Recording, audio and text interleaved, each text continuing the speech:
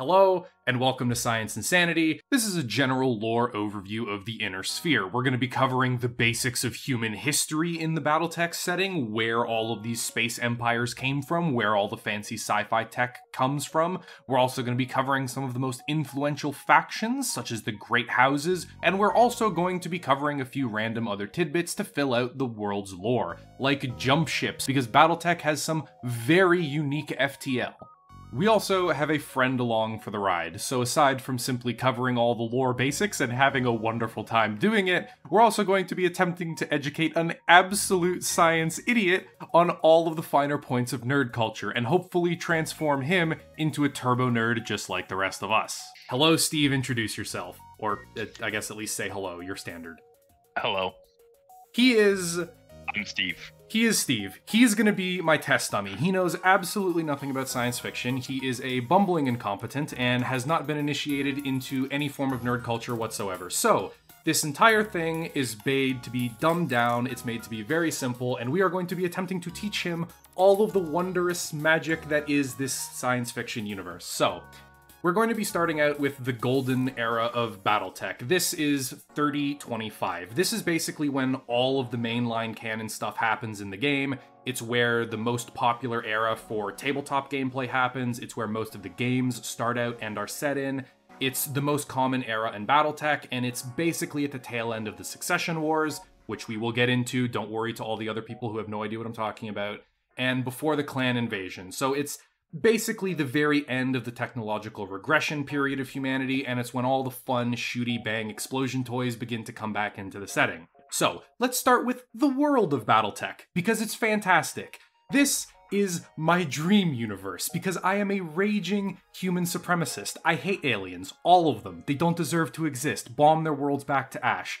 Battletech is pretty much exclusively human. We threw ourselves into space, just like in the real world. We found a way to punch holes in reality to travel faster than the speed of light, and we began to colonize everything. So unlike stuff like 40K or Star Trek, we are not murdering Xenos or getting into bed with them. Instead, there simply are none. It's good old-fashioned human supremacy. I mean, I would get in bed with a Xeno, but that's just me. The only aliens in Battletech are weird bird people that are still in the Stone Age, way in the ass end of nowhere in the Milky Way galaxy, but the fandom hated them so much that they basically uncanonized them and put them so far away that even if they were ever to recanonize them, they can be like, nah, it'll be like 10,000 years before humanity meets them, it's fine, it doesn't matter. Hey man, I don't judge. Yes. No, absolutely not. So, Battletech starts very hot on the heels of the real world. General Battletech history starts at about 2200, 2300, where events and expansion really begin. Basically, that's the first great expansion era of humanity. It's when the Terran hegemony happens, which is basically the United Nations of Earth colonizing everything in their backyard, and it's also when the first Exodus happens as well, which is basically when a whole bunch of religious or corporate groups decide, nah man, screw this, I don't want to be here, and just yeet themselves out into the vastness of space, going to start their own little mini empires and cultures way out in the blackness. That's also where most of the Great Houses and other factions come from, is they're the great descendants of those initial voyages out into space. So, basically the second coming of 1492.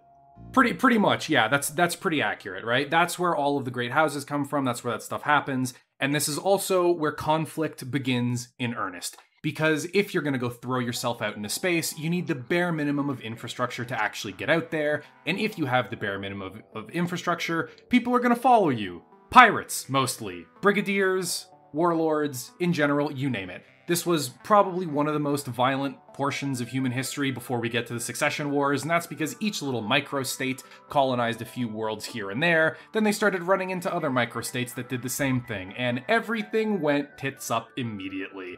Because humanity is nothing if not determined to blow each other back to the Stone Age with as much high explosive as possible. So this was not a particularly stable time. It's also why a lot of the factions formed, because it was for mutual defense. It's much easier to stop the pirate horde if you're working with 4 planets of resources than it is with 1. Coincidentally, it's also much easier to jump another government if you're doing it with 4 other guys than by yourself, so, you know, it is what it is. Different reasons for joining together, but still, Still, humanity tended to unite in this phase. Now, over several hundred years, most of these smaller factions got obliterated, like they just got bodied by the main factions that started to emerge, which later became the Great Houses, either because they were too poor, too militarily weak, too isolated, or in general, just not populated enough to resist the encroachment of some of the major factions, which we'll talk about a little bit later. You may wonder, a lot of people ask this question, why did they throw themselves so far out into space? Why did it become so easy for all of these microstates to start evolving and, coming into being,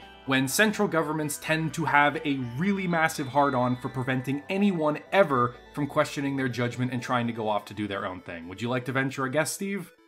Territories or resources. That's actually a remarkably correct... Wow, I'm actually impressed. Okay, fair enough. I thought you were just going to regurgitate... Yeah, I thought you were just going to regurgitate "space is big" back at me and then laugh in the background. Man, I thought about it. Yes, resources is actually one of them. Now, because of the FTL technology in Battletech, it takes a really long time to travel anywhere. And at this point in human history, nobody had invented the space internet yet, and the space phone was still a few hundred years away. So it was almost impossible to communicate with people on other planets. You had to physically send a ship out there carrying a message, good old Paul Revere style. Guy had to physically run from planet to planet delivering a message, because otherwise it just couldn't happen.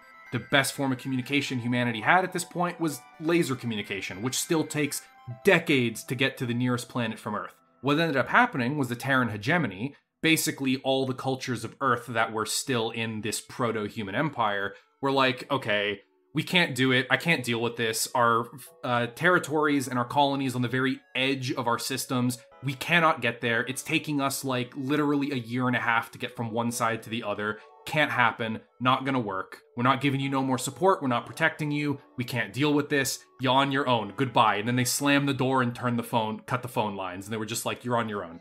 A lot of these factions started out relatively...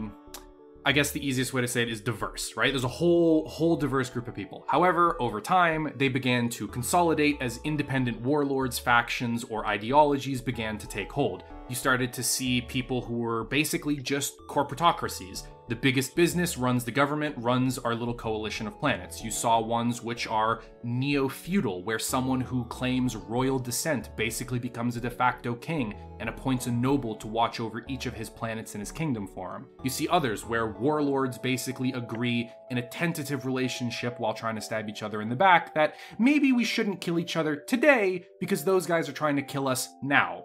And that's basically how you find the different factions and cultures that came to dominate the inner sphere and the different factions at play. And while we've mentioned it multiple times, let's talk about the Jumpships. Battletech is really unique with the FTL. They put a lot of actual science in here and trying to explain how it works. So, with your knowledge of science fiction, how do you think the FTL works? Just give me a general overview. How do you think it works? I'm gonna say there's some quantum mechanics involved with the engines, and they somehow go through wormholes or some shit. I don't know. Okay, you are wrong. Educated guess right there. You are so close. You are painfully close on the quantum mechanics thing. Do you want to take another stab in the dark? You get any Schrodinger's theory in there? Is the ship there or is it not? Or oh my god, you're so close. So the lore of the Jumpships is a little fuzzy because things like travel time, distance, and how the actual jump drives work is a little gray, but for the most part, they basically work off of quantum entanglement. So they basically go, I am here, and then once the jump drive is finished charging, it goes, actually no, quantum uncertainty, now I'm over there.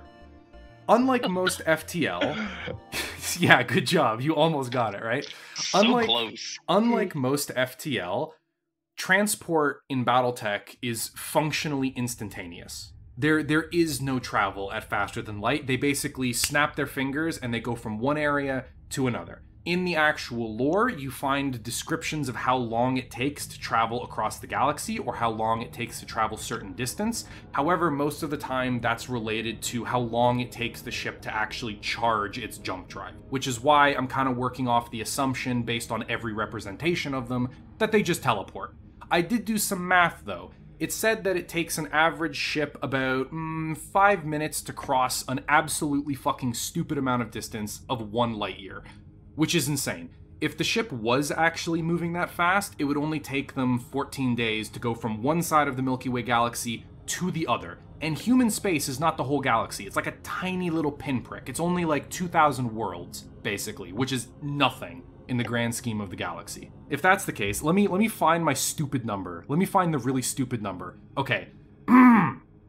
If these ships actually move, okay, and they don't just teleport like all of the lore suggests, then they would have to be moving at 750 quadrillion meters per second in order to meet the speeds and the time frames that the Battletech lore lays out. I mean, seems like a realistic number to me. I mean, I don't know, man. Yeah, it's a little stupid. It's what we have now. It's a little ridiculous. It's a little stupid. You're moving literally hundreds of thousands of times faster than the speed of light. It's ridiculous.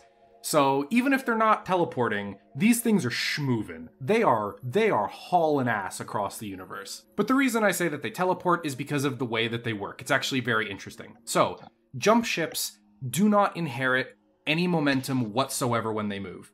In fact, they are almost entirely relative to whatever gravity well they are jumping into, as if they had never even moved in the first place. So think of it like this. The Battletech jump ship is charging in front of a star, right? It needs an enormous amount of energy, so these ships will spend anywhere from weeks to months charging their batteries. When they actually jump, the jump drive will take a few minutes to a few hours to fully charge up for the journey, depending on how far it's moving. And then when it finally jumps, you know what, the easiest way to think about it is like this, right? You know, you had those little palm things as a kid that had Velcro on it. You could throw a tennis ball back and forth and catch it, right? You remember those toys? No. Okay, well, you know what? Fuck. I'll put an image up on screen for it. Future editing Canadian, okay. Put an image up on screen, right? But each gravity well functions like a big patch of Velcro, right? And the jump ship is the tennis ball. When it jumps, it's thrown across the distance of space, and when it hits the other gravity well, it just sticks. It doesn't move. The jump ship is stationary in one system, it jumps, it moves to the next, and it matches the momentum exactly of wherever it jumped to. Why, again, I'm pretty sure it's like some kind of quantum entanglement teleporting, because otherwise that makes absolutely no sense by physics, and Battletech is... Basically has to be. Yeah, Battletech is pretty hard sci-fi when it comes to basically everything else, right? So the jump ships are really, really cool. They're insane. I think they're one of the coolest forms of FTL in all kinds of science fiction. However, this is Battletech, and technological regression is a bit of an issue. A massive issue, in fact, because when you've spent 500 years nuking each other and every possible planet you can, you run into supply chain issues, basically. You run into issues making new science fiction stuff. So, jump ships are extremely difficult to replace. I'm talking like if one of these things gets destroyed, there's a really good chance the system that lost it is not getting a new one for years or maybe decades. They're extremely difficult to build, even for the massive industrial power of humanity in 3025. The good old don't know what the next war is being fought with, but the one after it's being fought with sticks and stones. No, the next war is not being fought. The jump ships are the Wait, what do you mean? The jump ships are the only way. Man. It's the only way to travel. Most ships in Battletech cannot go into technological regression. Yeah, it is. But the thing is, it's not quite that bad, right? Because everyone kind of unanimously agreed maybe we shouldn't blow up the space taxis, because if we can't build any more of them, we're fucked. We have nothing else. I think they should do it. People almost never attack them and almost never blow them up because they're so hard to repair. Even pirates, they generally don't destroy jump ships or even really damage them. Think about it like an old school train robbery. They stop the train and then they board it to rob all the people inside. They don't blow up the train. You know what I mean? Yeah, I mean, doesn't make sense too. They just hamper themselves by doing it, so why would they ever commit such things? Yeah, no, I think that's pretty much everything about jump ships. It's a really, really cool way that it works. So, now that we've talked about that, let's talk about the internet of the invention of the space phone. We're going to talk about the invention of the space phone and the space internet. Comstar. Is it dial-up space phones? Going back in time that far? Okay, a little bit. Look, okay. Yes, but no. Okay. Communication in Battletech is done through the HPG network, which was invented a long-ass time ago, and in the modern day, 3025, is pretty much absolutely in its entirety controlled by one organization called Comstar, right? And the reason that it's only one organization and why they have so much power, which we'll get into because they're an absolute joke of a faction, like, they basically control all communication in human space. Like, virtually all of it, except for some super far off in space, deep periphery nations that manage to get away. But those guys don't communicate with the HPG network. They just still communicate by courier, basically. And Comstar... The superior way. Yeah, the superior way. Comstar is basically the space Illuminati. Like, there's no other way around that. All of their higher-ups have really weird titles and names. All of them wear these freaky glitter-style robes, and they do some real clandestine shit. Like, they know literally everything about you. They know when you were born, they know what you like, they know your taste in women, they know your social security information, they know what pet you have, they know what your blood type is, they know the easiest way to poison you, they know what your deep dark fetishes are, they know exactly where you're going to be tomorrow night when you're going out grocery shopping. While the rest of the Inner Sphere was busy kind of bombing itself into oblivion and the succession wars and stuff were happening, Comstar basically remained perfectly fine, because they crossed their fingers and went, well, that's fine. I can always take my ball and go home if you guys want to fuck with me. And in this scenario, taking their ball is the entire communication network for all of humanity, and going home is leaving them to go back to Paul revering their way across the stars. You know, in general, most of the factions leave them well enough alone. They're not bothered much. They're left alone quite a bit. But the thing is, they are pseudo-religious, cult-like, corporate crazy people who basically spend all of their time influencing the politics behind the scenes. If any of the major factions trying to kill each other attempt to re-engineer their advanced technology and get back to where humanity was before everything went to shit, Comstar steps in and conveniently makes those people disappear. Because they believe, and they're correct, I'm absolutely calm-pilled, they're fucking right, they believe that if they give humanity all of this technology back, like the big, dumb, stinky apes they are, they're just gonna wipe each other out with nuclear weapons and ungodly kinds of destruction. And again, they're correct. To be fair, would most likely happen, yeah. I mean, it did happen. That's why we are where we are. It gets a little silly because they've been doing it for like 500 years. And after the first or second time, someone who tries to make a peace treaty just mysteriously dies or goes missing or shows up dead because they've been poisoned, you know, fine, whatever, fair enough. That's a little bit of the politicking, okay. But by the 300th time it happens, it should be pretty obvious that someone is fucking with the peace process and you should just go ahead with it anyways because someone really doesn't want it to happen. They're the super space Illuminati. Just like in real life, how the Illuminati are somehow omnipresent, everywhere, and all-powerful, Comstar actually is in Battletech. Uncounterable. Comstar is the meta. Comstar is the meta. So that's how Comstar rose to power, basically, is they pretty much have all control over galactic communication, and they use it to be absolute rat bastards. After a while, all of these big states that were growing out after the first great expansion, and like all of these great houses were starting to be born, well, they were viciously murdering each other, as you tend to do. Except, unfortunately, because there were so many worlds, the idea of mutually assured destruction kind of died because, yeah, I can reduce one planet to glass and dust, but I've got a few hundred more. So why not fling a few nukes when nobody's looking? And then everything went to shit. Basically, the Terran hegemony and all of the successor states got together and were like, man, maybe we shouldn't be killing each other. Maybe peace and prosperity would be better. Also, we can make an absolute shitload of money, and so the Starleague was formed. Super Space UN. Another inept organization, or? Sorry, what? You said Super Space UN. Another inept organization? Actually, no. No. Here's the funny thing. The Super Space UN is... Whew. Okay. I love the Starleague so much, because in the real world, the regular United Nations flaccidly kind of tries to de-escalate conflicts and generally doesn't start any conflicts with other people, and all of their major military members kind of just don't listen to them. In Battletech, The Super Space UN starts conflicts and escalates them and won't stop until you've been ground to dust under their boots using their incredible industrial might. They are not to be fucked with. Basically, the Virgin UN and then the Chad Super Space UN. Yeah, pretty much. The Virgin UN and the Chad Starleague.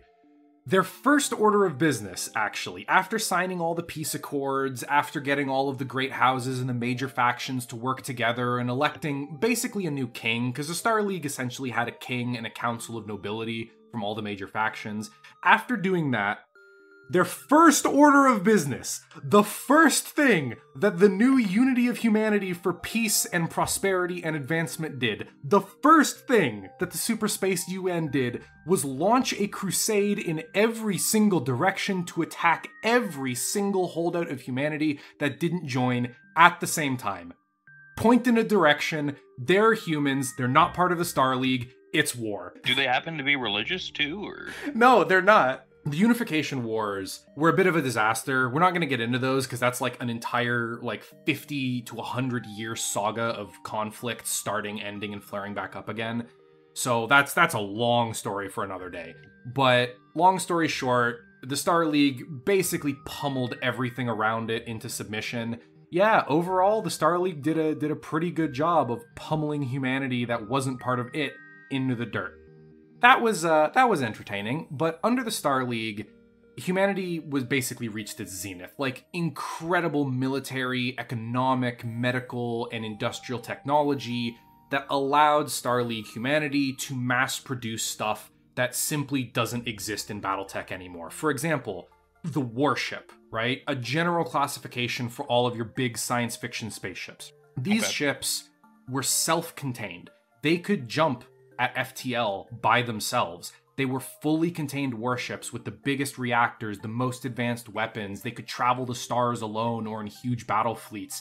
They carried drop ships and all kinds of military equipment and stuff, as well as humanitarian aid equipment. Warship could jump over a planet that got cut off from the Jumpship network, and it could simply send down supplies if it needed to. They were stunning. And after the Starleague, they bombed all the industry and all of the technology that allowed people to build that, so they went away. They died. The only starships that still exist in Battletech in the 3025 era are basically old museum pieces that are still kept afloat by the great houses, and very, very rarely, and by very rarely I mean almost never, new ships are made because they're so stupidly expensive and the industry to make them doesn't exist that it's almost impossible for the great houses to make them. Even building one or two could bankrupt the military budget of the biggest empires in Battletech. So you're saying there's no U.S. military in this because they would obviously build one just because. So here's a good way to explain it. Okay. Okay. Building a warship in Battletech is like the U.S. military in real life trying to build a helicarrier. Could they do it? Yeah, probably. But would it absolutely destroy the country's economy and industry? Yes, absolutely. Okay then. Yeah, it's pretty succinct about why nobody builds them anymore. So, that's basically where humanity is today. The Starleague collapsed because of political tomfuckery and disloyalty and backstabbing, as it usually does. And what happened was the Terran hegemony, the quote-unquote king, it was a hereditary position, right? The first lord of the Starleague. Mm-hmm. He died. He had no heirs. There was no one else in the family to take over. And the guy who killed him, who assassinated him, trying for a coup... Firstly, let me go on a little rant. Good old Stefan Amaris. Good old bib-wearing fat-ass little shit. You know what? I gotta find a picture of him. You can basically look at Stefan Amaris and go, damn, that guy is responsible for everything wrong with humanity. Literally everything. Okay? Like, it's just... This guy, okay, came in from a periphery nation.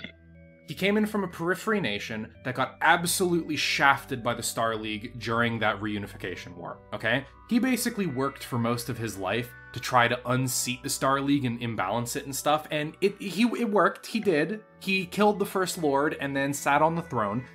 But the problem is, He's a bumbling moron because he forgot to deal with the bodyguards and the security before he killed the king. So immediately after taking power, he basically got his ass blasted, and all of the military of the Starleague was coming after him. Galactic Civil War. Oh boy. So this man didn't even replace the dictator with another dictator. If he had at least, replaced the Starleague, things probably would have been fine. You know, the nobles would have just sworn fealty to a new king. You know, it's kind of what they do. So after he dies, all of the other great houses basically go like, well, the king is dead. I guess that means I have to be the king now. Like, it's just my duty now.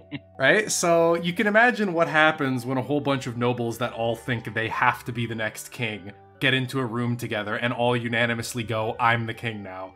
Surely nothing bad will happen. Surely nothing bad will happen. So that's how the Starleague collapsed, right? Infighting and civil war, as it happens. That is why they're called the Succession Wars and the Successor States, because they're all the big major players of the Starleague that are fighting amongst each other to see who gets to be the new Starleague and unite humanity under them.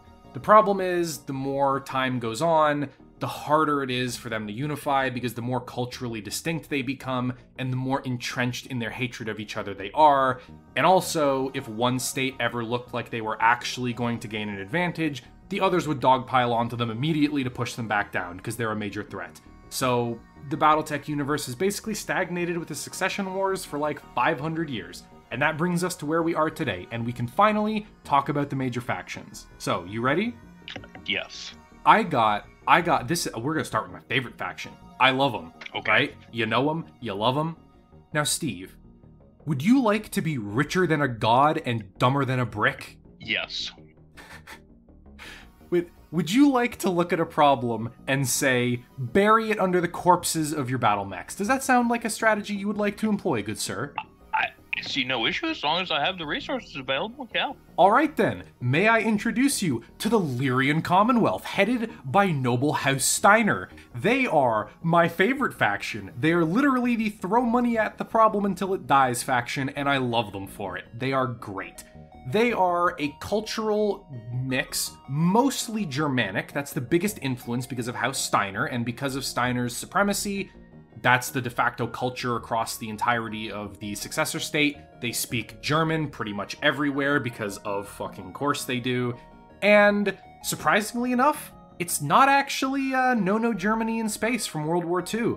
That was surprising when I learned it the first time. You see, the Lyrian Commonwealth is essentially a corporatocracy. When all of the planets and all of the nobles and stuff were beginning to come together, Steiner and the other noble families decided that fighting amongst each other, power plays, nobility, and all of that garbage is really bad for business, and even though it still happens at the really high levels, because you're never going to get away from that, nobility in space and such, they're actually one of the most stable, one of the most free, and one of the safest of all the successor states for a few reasons. Firstly, while Steiner is basically the de facto king, because of course they are, and their ruling noble is the Archon of the Lyrian Commonwealth, they're actually super democratic. Each planet or each region can basically decide how they want to run themselves. The easiest way to think about it is that Steiner and the Lyrian Commonwealth nobility are like the CEOs, but each planet is run kind of like a McDonald's franchise, where they're part of the Lyrian Commonwealth, that's their brand, they gain access to all of the bonuses and all of the economic value that being part of the Commonwealth has, but each manager runs their planet slightly differently. Some of them might be corporate hellscapes, where all the people are basically slaves for heavy industry. Some of them might be democracies, where the entire planet is basically what you would expect from the European Union or North America today. Others are a mix of both. Some of them are split right down the middle with different types of governance. Some are kingdoms where there is a literal king, but all of them pay their tithe and their resources and work in the betterment of the Lyrian Commonwealth because they're the branch managers, but they sure as shit can't talk above to their manager and their boss.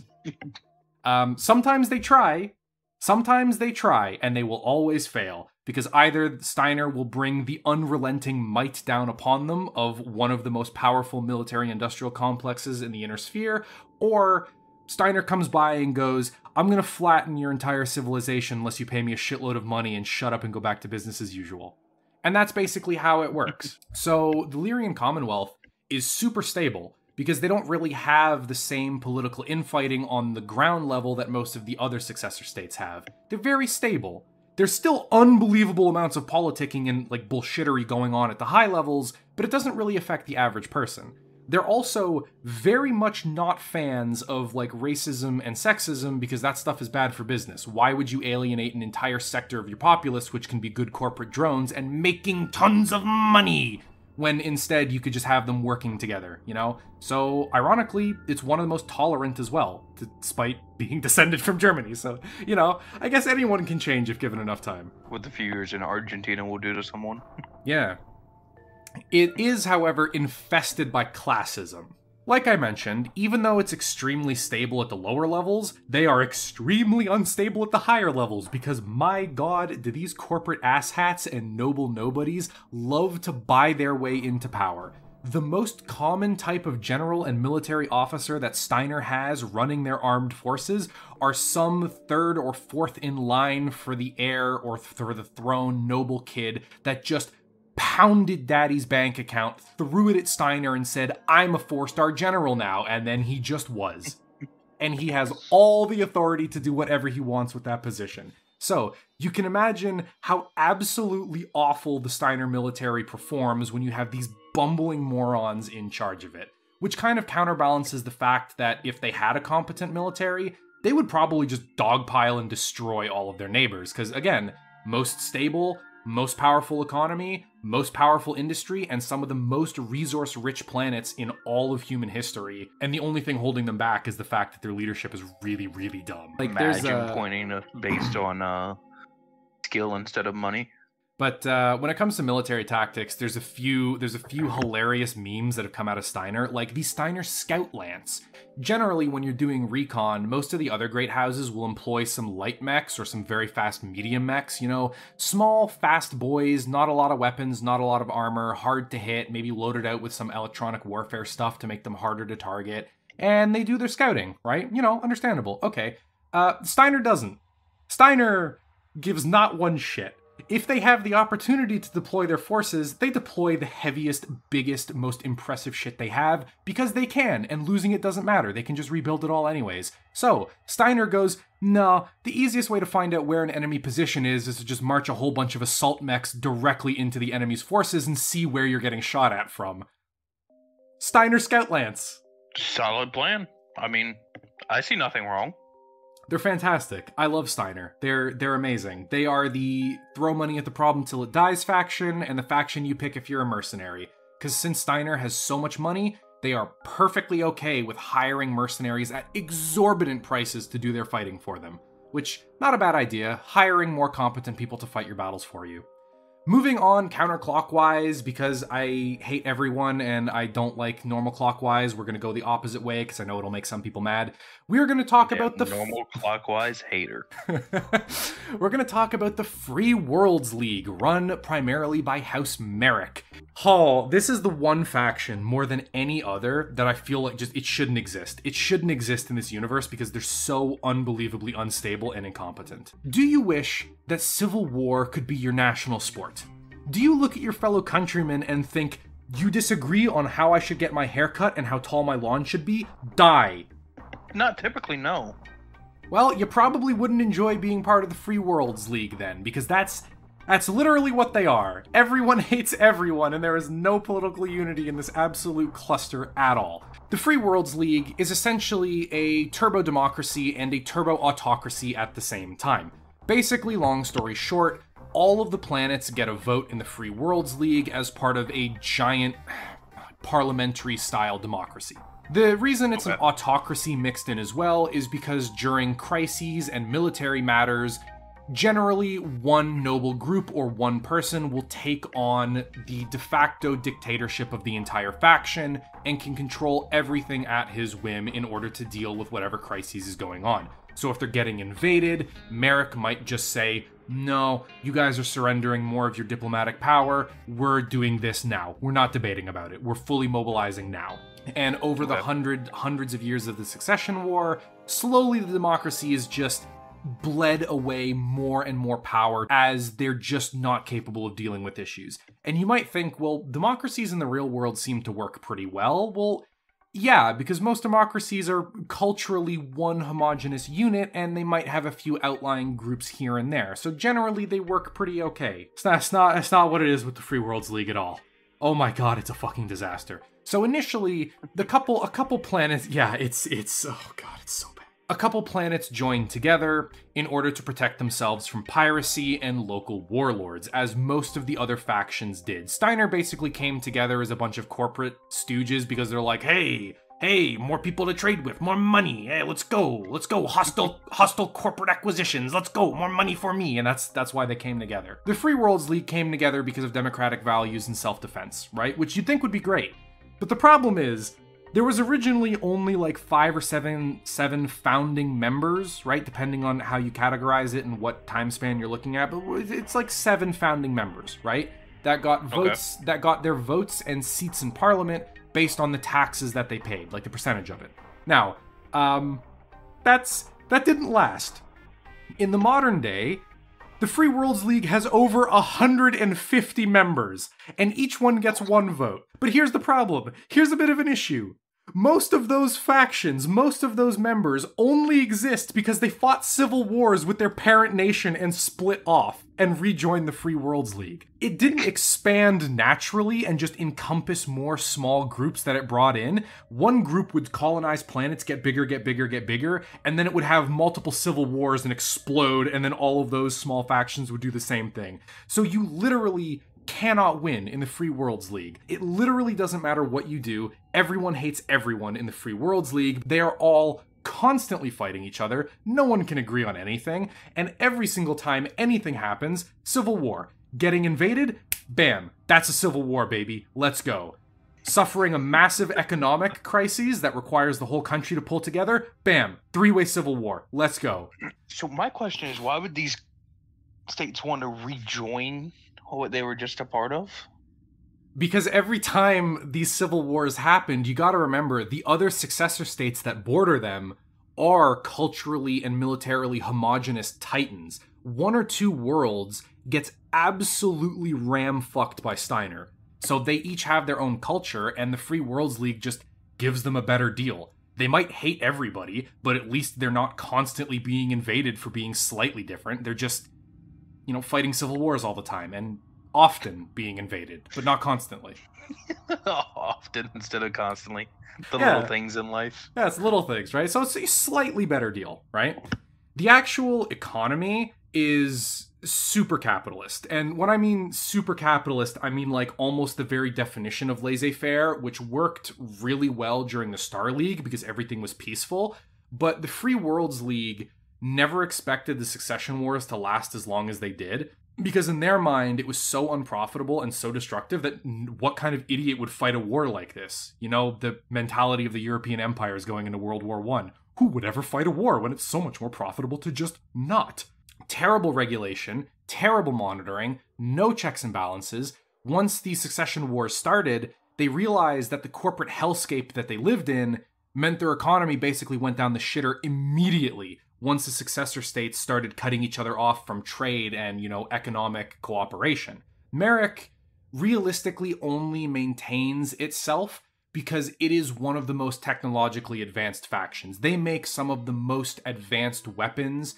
I was going to say space utilities, but no, space assets. So Merrick focuses really, really heavily on making really efficient, really high-performance laser weaponry or particle projectors or just energy weapons in general. They're also really good at making space fighters, air assets, spaceships, transports, that kind of stuff. They generally spend a lot of their time making weapon orders for other nations. They're kind of like the space US in that the military-industrial complex is constantly supporting groups that they're going to go to war with 10 years later because... just what they do.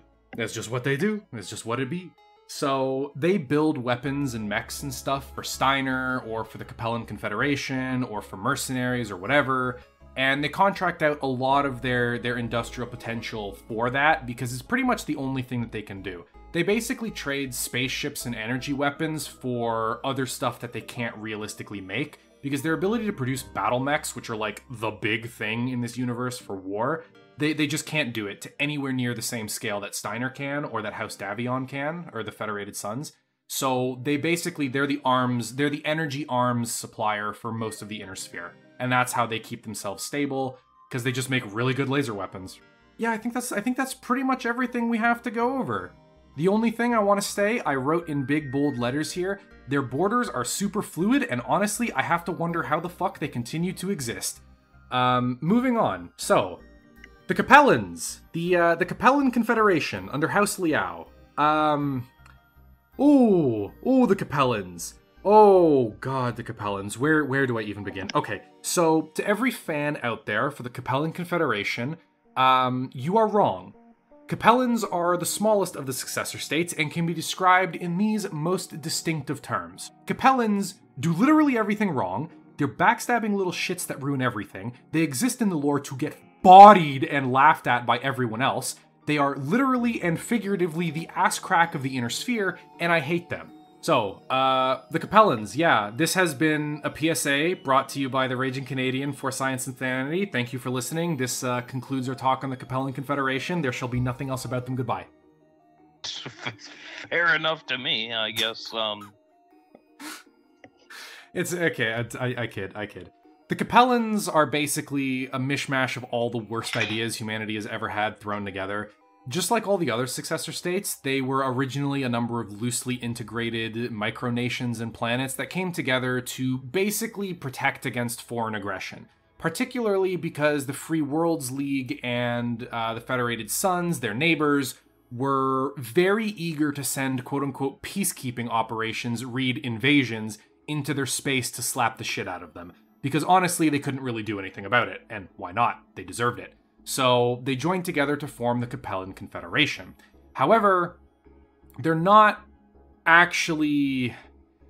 Oh god, how do I even explain this? It's like, imagine North Korea on steroids times 100, but in space. And that's basically the Capellans. Okay, that's certainly an image. Is this Stalin sending the people to Siberia to eat each other type beat, or... Yes, this is all bad. Okay. This is also bad. Yeah, this is also the nobody is technically allowed to have children. If you have kids, they are officially the property of the state and you are on loan to raise them until they're adults, where they again become property of the state. Fully property of the state. Pretty much, yeah. The state can just come in and be like, you're not their parents anymore because we don't like you. The next door neighbors are their parents now, and that's just perfectly fine. That's just perfectly normal. During the Starleague, things went pretty okay for them, and they were actually way bigger than they are now. They were like double the size, and things did not go well after that. As you can tell by the fact that they're about half the girth they used to be, things went very not well after the collapse of the Starleague. As the Succession Wars started, they basically scooped up a bunch of Terran hegemony land. Or that was basically all the worlds around Earth that formed the original, like, united humanity before all of the great houses rose to prominence. They faced basically no military opposition because by this point, the Terran hegemony was the Starleague, and after the collapse of the Starleague, the Terran hegemony basically exploded as well. Unfortunately for them, after they made all their conquests, and they were busy pounding themselves on the chest and giving themselves a good pat on the back and being like, damn, we're the greatest, we're awesome, we're the best successor state, they immediately got bodied by House Davion. Like, immediately. They got run over by a steamroller when they weren't looking. This is like a good old-fashioned redneck pickup truck running over a deer level of bodied, okay? They got smashed. It's the train coming through the cow. the train coming through the cow, yeah. House Davion smashed them so bad, they took dozens of worlds off of them and forced them to sign absolutely humiliating treaties, basically allowing Davion to put a whole bunch of their military in their space, take over a whole bunch of their economy, pay reparations for the war that they were on the defensive end of. Just an absolute kick in the nuts for the Capellans, right? And the only reason that the Federated Sons stopped their invasion is because the Draconis Combine, their other neighbor, was more important and required more of their attention. So the Capellans didn't even survive because they earned it. They survived because they're so goddamn pathetic they weren't worth the time and effort when other more important enemies needed to be dealt with. And this is like a Asian faction, right? Like Japanese or something? They're pseudo-Asian, right? They're all of the great houses are super diverse. You have cultural backgrounds from the ruling nobles, right? Like each faction has their roots on Earth of where they came from, but they're all very diverse, right? It's just the overarching governance and culture that they have comes from like one archetype back on Earth. I was just gonna go with the old history repeats itself. Yeah, history repeats itself, right? Believe it or not, in the future there actually is a North and South Capella as well. That happens. They get split in half, so you know. She started dying in the middle of that. In I think it was like the last Succession War or one of the last Succession Wars or something, after the clan invasion, there was an alliance between House Steiner and House Davion. House Davion is the biggest faction, we'll get to them in a little bit, and Steiner is the wealthiest faction with the most industry, right? So when they combined into the Federated Commonwealth, they were like, damn, we're hot shit. We are now the biggest faction, trademark, and the most powerful by, like, an absolute enormous amount. As the two nobles were getting married, because that's how you cement political alliance in this universe, you know, as you do. Has been since the beginning of time, man. I mean, tradition. Get married and have 5 kids, please. When they got married, the fucking groom gave like presents and this beautiful cake to his wife, and he was like, my beloved, aside from these simple morsels, I give to you the Capellan Confederation. And they invaded the Capellans and bodied them. Half of their territory gone. Most of their industry gone. Most of their population gone. They almost lost their throne world of Capella. They almost lost their namesake world to this invasion. They just, oh god, the Capellans just get shafted in the lore. Their entire purpose is to get shafted. So the Capellans are basically turbo North Korea, right? As I said, everything is centrally planned by the government, from farming and industry to education and even stuff like art and literature and music. If you want to write a book, the government is going to come in and be your editor to make sure you're writing what is appropriate to be seen by their society. The amount of control... Literally 1984. Yeah, the amount of control they have is insane. And in fact, their government ranges from actually amazing if they're on the ball, because they react immediately and super effectively to everything from invasions to economic shocks to diseases and plagues or natural disasters. Like, they react immediately, and they can provide some of the best service and quality of life in the entire inner sphere. The problem is, when the leadership is not on the ball... It don't be on the ball. Yeah, it don't be on the ball. You've fallen off and broken your knees, right? It is not good. The Capellans also have a fantastic military, and this is why I think a lot of people really like the Capellans, because they're so small and so scrappy that they basically have to be better than their opponent. Their tactics, their combined arms warfare, the small, highly motivated, highly effective tactics that individual units may use in battle lends them to being one of the most effective combat forces in the entire inner sphere. Like, they're really good at war. But the problem is, despite the fact that they're super competent and super flexible, they're hilariously undergunned. They have to be that good just to get bodied slowly. If they were incompetent at all, they would cease to exist like 300 years ago. They would have just been destroyed. And that's because they have very little industry. As you can see by the map, they are a very small faction. They are super spread out lengthwise, which means it's very difficult to concentrate their force anywhere when they are threatened from so many different angles. And they don't really have an ability to interact for economic reasons with the other factions, because everyone else hates the Capellans. Their biggest thing is they're backstabbing, underhanded little shits. If you're ever wondering why somebody important got poisoned, why a contract or a treaty or whatever fell through, if you've ever been stabbed in the back, it's like a 90% chance that it's the Capellans. Granted, Comstar is doing it across the entirety of human space, but Capella does it around its surroundings. Everybody hates them. They have fought the Free Worlds League like 15 times over the same 3 friggin' planets. The Capellans invade, take it, then they get their ass beat and the Free Worlds League takes it back. Then the Capellans invade again, and it just keeps happening. And every time they try to destabilize and cause civil wars within the Free Worlds League or cause infighting between the other factions, and just everyone hates them. So they have basically no ability to actually trade with the people around them. Everybody hates them. Nobody would give them a rock, much less a gun. I mean, to be fair, from what I've heard, they probably are successful in starting those civil wars, though. Oh yeah, they are very successful. Yes, it works quite a bit.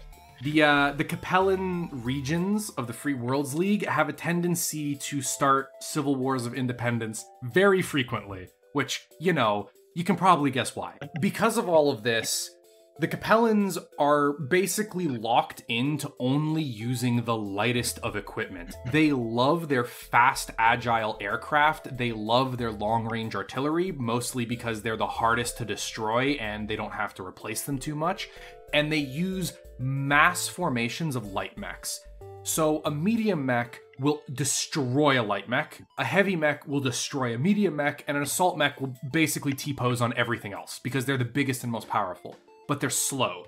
So the Capellans use a lot of light mechs and a lot of very fast medium mechs in order to try to outmaneuver their enemy and outfight them, rather than simply beating them in a straight up gun duel, because they're never gonna win. So they try to bring as many small dudes as possible and occupy strategic territory and kind of force the enemy into crossfires, and that's their whole military Spartans strategy. of the time, but without the actual armor to it.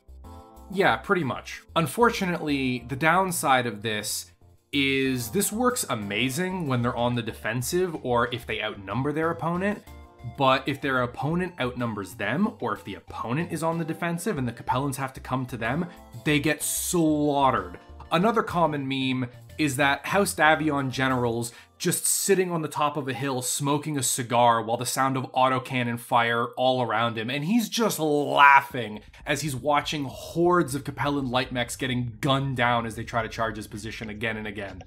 So yeah, the Capellans, hate them. They suck. When the Federated Commonwealth formed, like I said, they had to fight a bigger, better enemy. They got unbelievably shafted. Say goodbye to most of it. Hate them. Don't deserve to exist. Moving on from that, next one up, the Yellow Boys. So, Steve, would you perhaps, as a counter to the Capellans, like being honorable? Are you an insufferable tool that likes to think of themselves as the trademark good guy? Are you just as prone to civil war as the Free Worlds League, but never get screwed over for it because it is in the noble tradition of the duel? I mean, I'm on board with everything except for the honorable part. Then boy, do I have a faction for you. The Federated Sons, led by House Davion. Descended... Oh, I can't... Oh, sorry, I'm about to throw up a little bit. Descended from the powerful and elite of French and British origin. God. Yeah, I know. The two enemies turned lovers turned partners started the greatest successor state by pure girth and size, just like their imperial roots. Like the most prior states we've covered, they were originally a number of worlds that joined together for self-defense and trade benefits, but this unique flavor of the Federated Sons is that they are very honorable. They like to think of themselves as protecting rights and freedoms and protecting the little guy. They like to think of themselves as like defenders of the innocent and punishers of transgressions and disloyalty and dishonesty, so they really don't like the Capellans. Their unique flavor as well is when they joined together, it was to protect each other from pirates and to basically try to give each other as best a quality of life as they can. Now, each of them, the way that the Federated Sons is set up, each march, because that's what they're called, each like duchy and dukedom is called a march, M-A-R-C-H, right? It's, okay. Yeah. So they're divided up into like little noble kingdoms with semi-independent ruling noble families that control, we're just gonna call them duchies, whatever, that control these duchies, right? They have de facto control over their entire nation, and then they will subdivide their authority into lesser nobles to control independent planets or smaller tracts of space. It's like the good old classic nobility pyramid scheme, with the king or queen, or in this case, the first prince, right at the top, and then his board, his directory of nobles, the council, the Privy Council as it's called, because of course it was, thank you, French and British influence. Now, even though there have been a lot of civil wars in the Federated Sons, they do not play out the same way that the Free Worlds League does. And the reason for this is because in most cases, they have their noble code of honor, they have their chivalry, and wars between Federated Sons members are less violent and can often be decided by duel. There was a famous example where after a massive war with the Draconis Combine, the Federated Sons wanted as a whole to help rebuilding one of the marches, one of the duchies, right? And they were like, no, fuck off. We want nothing to do with the rest of you. We're doing it ourselves. We're still loyal, but we're doing it ourselves. Piss off. The others didn't like this because they were just trying to help. You know, they insulted their honor, blah, blah, blah, whatever.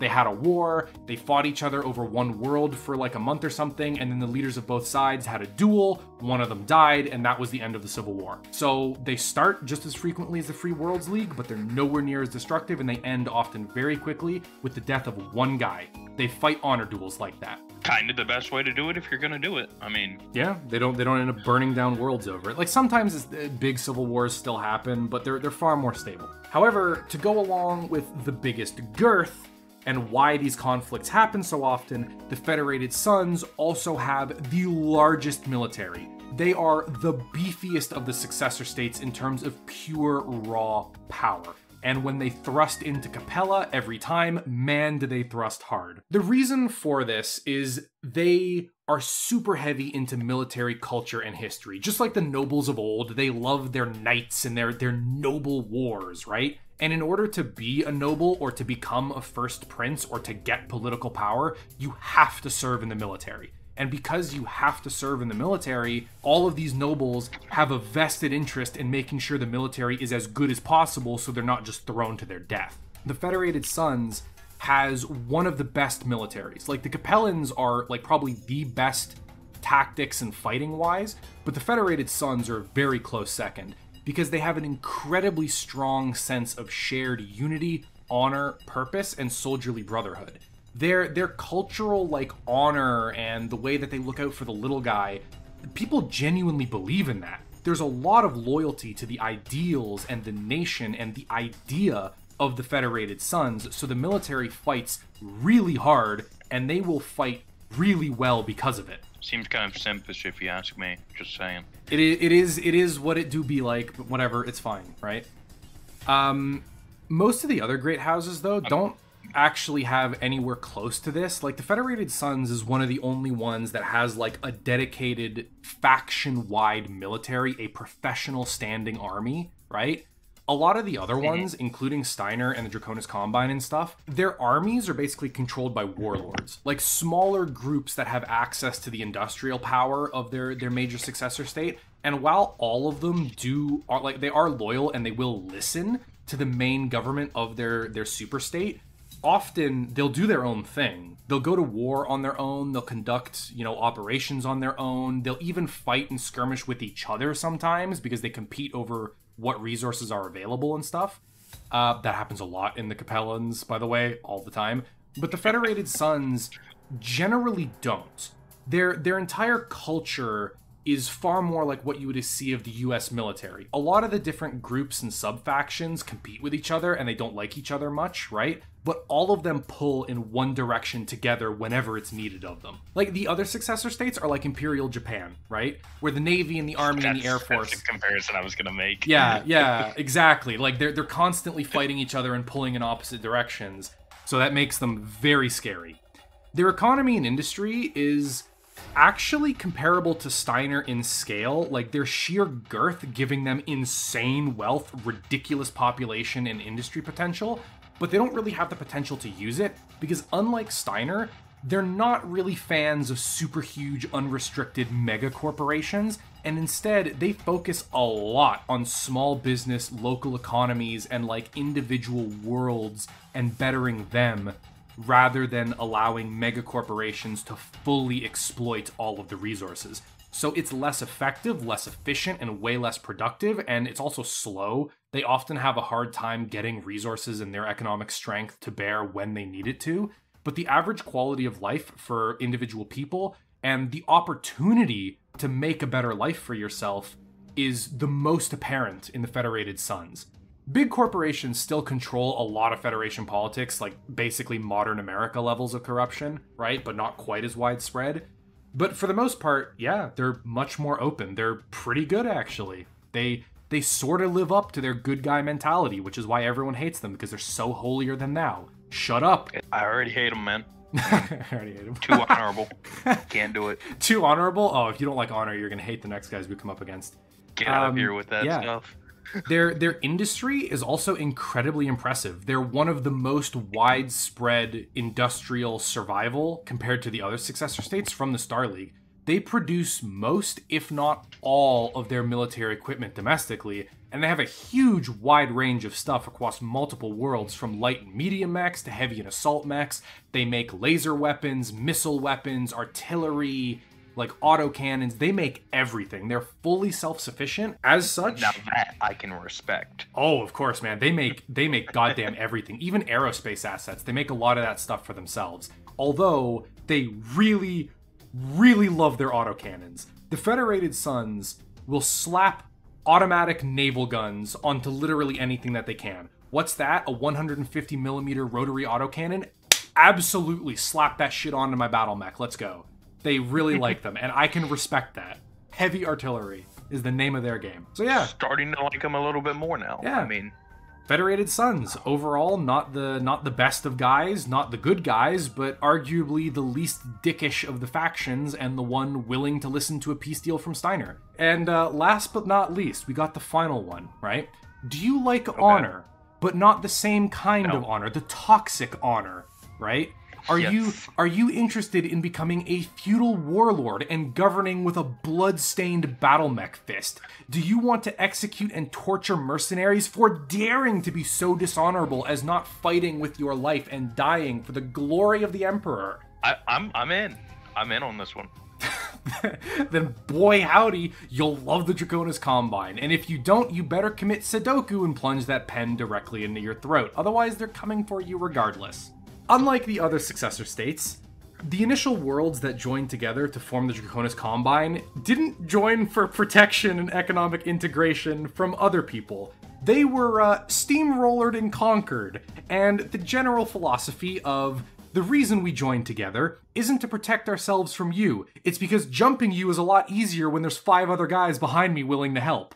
And that's their entire ethos. They are the toxic definition of American manifest destiny with Japanese imperialism, baby. The entire human space, all of it, every single piece, is destined to be the Draconis Combine. We are the greatest people to ever rule in this universe, and we are the chosen of fate. They are hilariously militaristic, like to a laughable degree. And they have this saying, as goes the military, so goes the Combine. Just like Imperial Japan, the military is the de facto government and allocates resources as it sees fits. It creates monitors and utilizes industry and business as it sees fit, and it basically has an iron fist over everything that it deems even marginally important to the running of its military, right? It's nuts. If it makes anything, if literally anything is done by a corporation or a business or individual that could feasibly impact the military-industrial complex, bam, state-run, monitored. If Tojo sitting in his backyard making pig iron in a random smelter furnace could potentially be useful, then they are going to send a bunch of inspectors over there to make sure he does it the goddamn right way. How it should be. How it should be. They're also super stratified. Like they are the most class-heavy of all the different factions. Like even the Capellans, you are not a citizen until you prove that you're worth being a citizen, but once you are, you gain all the benefits of it, right? And you're treated as valuable. You're treated like an asset. In the Draconis Combine, if you are not the top class, the nobility, the second class, the warrior, then you're dirt. The middle class of like engineers, artists, scientists, etc., they're considered expendable. They are considered like only useful so far as they can support the military. And finally, the peasants, the farmers, the miners, the industrial workers, they are literally livestock. Like, they will be thrown to their death en masse as poor fucking infantry on the battlefield of the 31st millennium. They will be sent to go fight battle mechs with a rifle and a hand grenade, and just that class basically just serves as fodder to keep the warrior noble class going. Sounds like they're just some good old 11 Bravo boys to me. I mean, who wouldn't want to go out there with just a rifle and stuff and fight battle mechs that you won't be able to damage? Literally anybody with half a brain. It goes about as well as you would expect. Oh, I'm in the minority on this? Yeah, I feel like you might be in the minority on this. I don't know. Does anyone else think it would be a good idea to run to their death?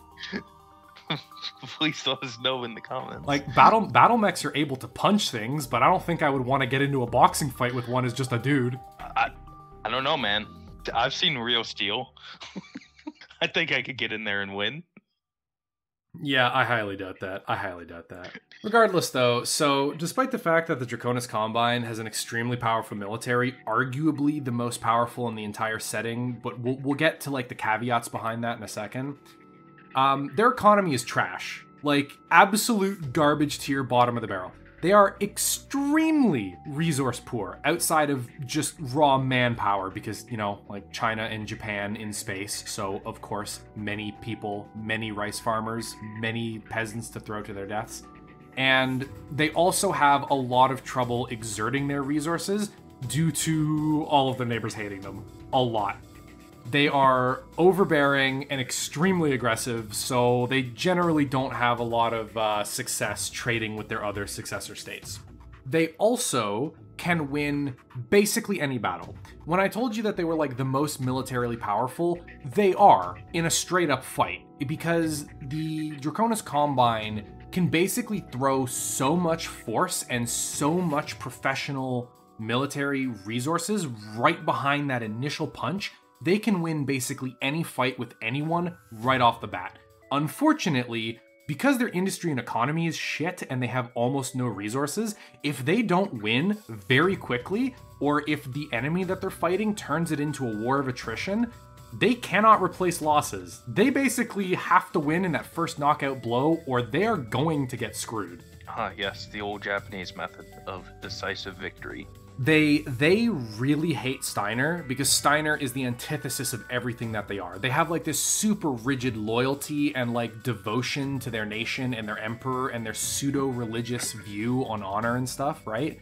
And so they go to war with Steiner, and Steiner's just like, it would be a shame if I were to drop 1,000,000 heavy mech directly on top of your forehead, yeah? It'd be a shame if I were to invade like 15 of your worlds all at once, yeah? And then the Draconis Combine just gets its shit wrecked because it can't stand against the industrial might of Steiner, and it can't stand against the raw size of the Federated Sons. They are super aggressive, but they don't really win very much because they're not super capable of winning in long drawn out battles.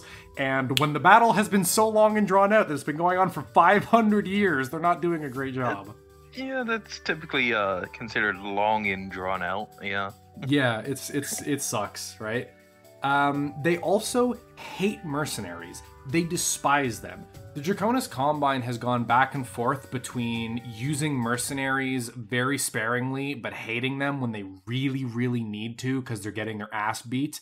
And in that case, they use mercenaries to like for suicide missions or to hold, you know, back lines or whatever where it's not important. Either to pay them really shit money that they don't have to pay them like hazard pay for fighting, or they hope that they get into such a conflict that they just all get wiped out and then they don't have to pay them, right? And when they're not using mercenaries like that, they are just outright killing them. Like, mercenaries just get executed in the Draconis Combine. They just hate them. They hate them with a fiery passion, right? They see them as dishonorable animals. They are super hilariously overarmed in everything from like their industry to their defenses and stuff, and their entire philosophy is that initial defensive or offensive blow, that one decisive kill, right? And as such, their entire military is designed around that. Their light mechs and heavy mechs, because they don't really believe in using medium mechs. They think that they don't do anything good enough to warrant doing it. So they use primarily light and heavy mechs with a few assault mechs here and there. Your average light mech might have like maybe a medium laser or two and then a couple machine guns. The Draconis Combine goes 6 lasers and a whole bunch of short-range missiles, bolted all onto the light mech. The American style. Yeah, they're like, I am literally cooking myself to death with the heat generated by my weapons, but if I can murder the enemy before I explode, then it's fine. Piloting a microwave is perfectly fine and honorable. This is the way, right?